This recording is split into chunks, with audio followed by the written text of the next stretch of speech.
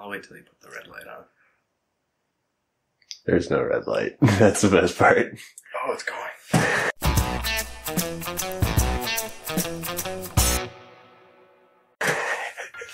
Alright, so what's up, guys? Guess what showed up? Finally. Well, that's through no fault of Techno Toy Tuning. I had it shipped to the P.O. box in the States and didn't really have time to go pick it up. This beautiful T34AC adjustable cam gear. I opted for the red face with the gray ring. There's lots of different color options.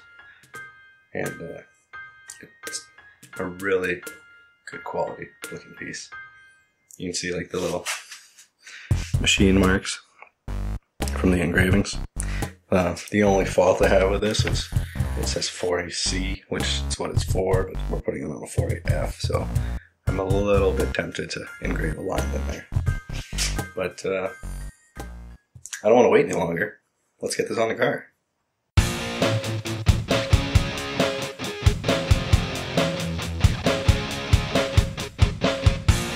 First, we're going to start by marking the teeth on the timing belt so we can realign the belt when we reinstall the new cam gear. We've already broken the cam gear bolt free and turned the motor over so that the timing marks on the cam gear indicate top dead center. Now I gotta get my 14mm wrench and undo the tension on the tensioner. Or undo the tension on the belt by releasing the belt tensioner.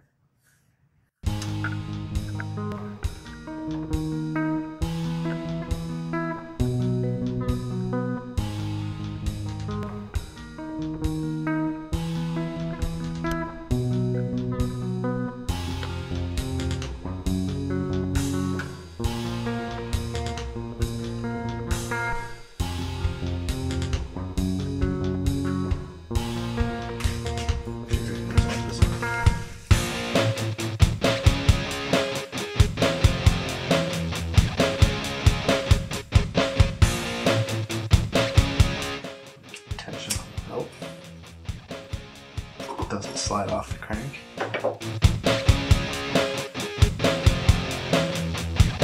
want to line this up correctly.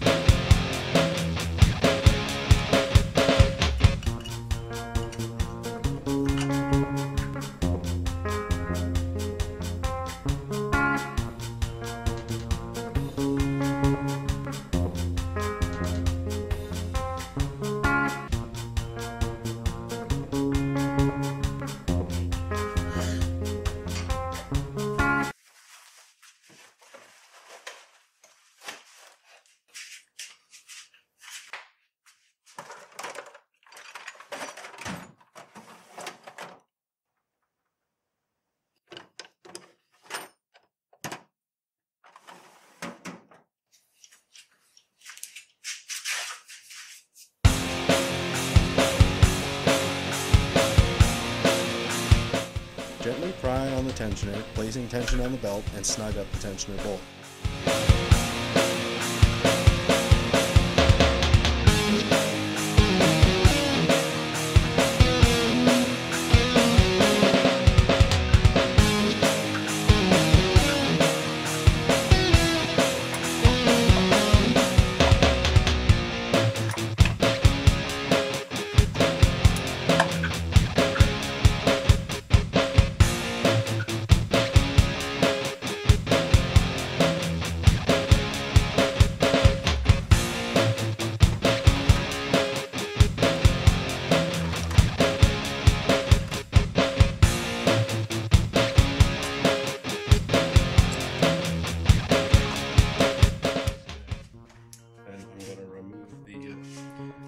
Spark plug, and then rotate the motor over once by hand and confirm that the timing is correct.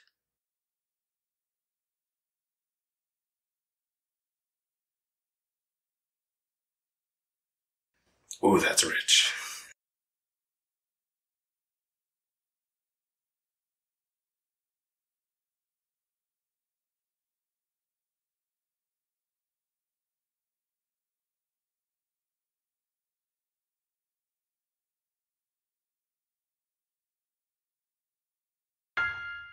Yeah, perfect.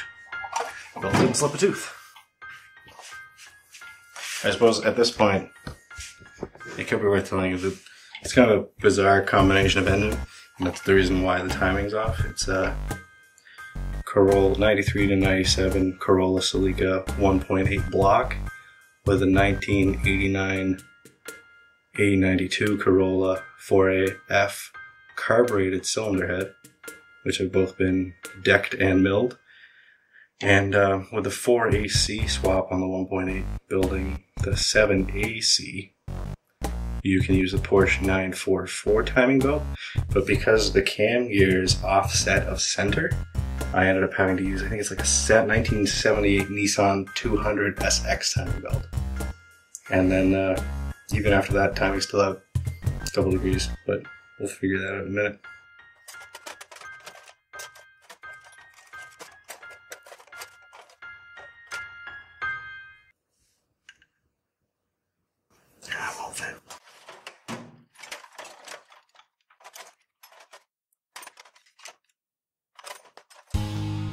Found it! Now, loosen the cap screws that are clamping the cam gear together.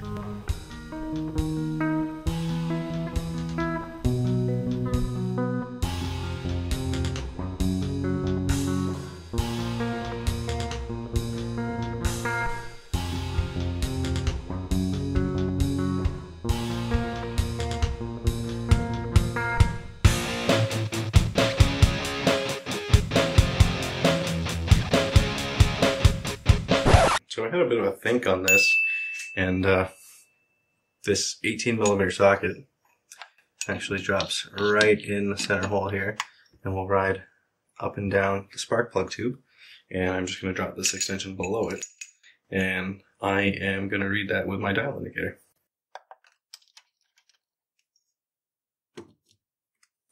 Stay base.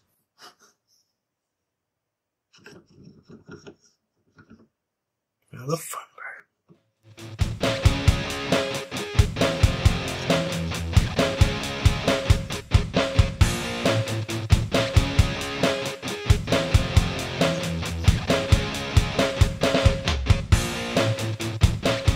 In this scenario, with the engine at top dead center, the exhaust cam was advanced 2 degrees from its stock location, while the aftermarket cams call for 2 degrees retard on the exhaust side.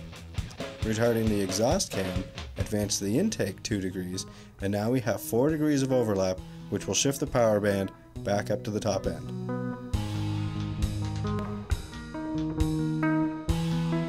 Yep.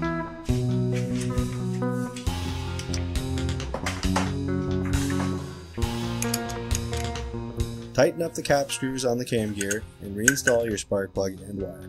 Splash guard installation is the reverse of removal.